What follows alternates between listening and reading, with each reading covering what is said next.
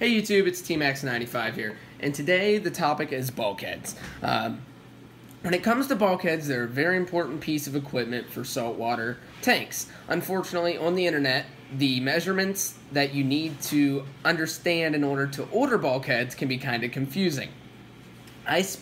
Recently I spent probably 2 hours looking into the bulkheads and the bits that I would need in order to drill my tank.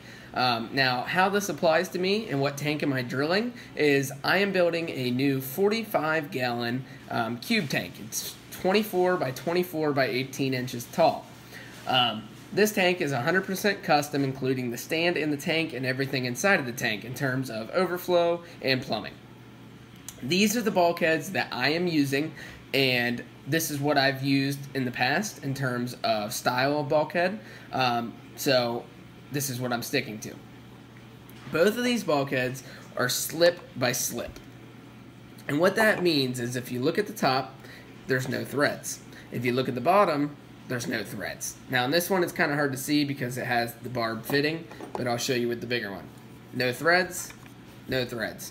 And what that means is you can take a piece of pipe, here it is. You can take a piece of pipe and you can slide the pipe down into the bulkhead. What that will do is then that will seal it off when you take PVC glue and, well, it's cement. Take cement and primer and you glue that in there, and you cannot move this once you do that. Now, there's also slip by thread, which means the top you can slide the pipe in, and the bottom on the inside would be threaded right here. There's also thread by thread, which means you would thread into the top flange, and you would also thread in the bottom flange. And then there's also thread by slip, where you would thread into the top flange, and you would slide into the bottom flange. Basically, that is the basic rundown on how bulkheads, what type of bulkheads there are out there. Now, unfortunately, just because your bulkhead, let's say this one is a 3/4 inch bulkhead, that does not mean it takes a 3/4 of an inch hole in the glass. That means that it takes 3/4 inch standard PVC piping into the flange. That's what this is here. You slide that in, and it makes the watertight seal once you glue it. Now, you have to order special bits in order to drill through glass, which they're called diamond-coated bits. Now, you can get them fairly cheap on the internet, on places like eBay, but they're from China, so it takes forever. I bought these ones off of US sellers, and they were fairly cheap. I ended up paying, I think, $12 for this bit here. No, I'm sorry, this was $15.99, and then this bit here was $6 or $7.99. Now, each manufacturer manufactures their bulkheads a little differently in terms of thickness. So this, for example, is an 1.5-inch bulkhead.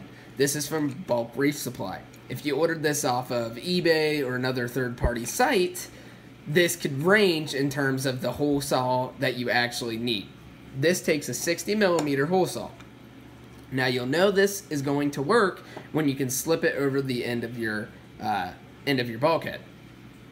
Now, like I said, depending on the thickness of the bulkhead, you might need a bigger or smaller bit depending on the company on which you ordered the bulkhead from. It's always nice to send an email and ask what size hole is needed for their bulkhead. Bulk Reef Supply makes this pretty easy because they listed it on the actual item listing. It said that it takes a 60mm hole saw. Now, this is my return bulkhead. And this one came with the barb fitting already glued into the bottom. Now, for the top, it doesn't really so much matter on the drain line in terms of if you cement this or not. I personally probably will not. I'll just slide the pipe down into the top of the flange, because if this leaks water, it's not going to matter because that pipe takes water down anyway. And it's not like it's going to leak dramatically. I hope this kind of shines a little bit of light on the topic, and hopefully you'll be able to make it a little more clear. Now, in terms of the gasket usually comes with the bulkhead. That goes on top. There's only one gasket needed per bulkhead. You put it on the top piece, and then when you tighten this down, it sandwiches the rubber gasket in between the flange and the piece of glass or acrylic, whatever. That prevents any leaks. So if you have any questions on terms of bulkheads, just comment down below, and hopefully this will make you be able to do your shopping a little easier. Thanks.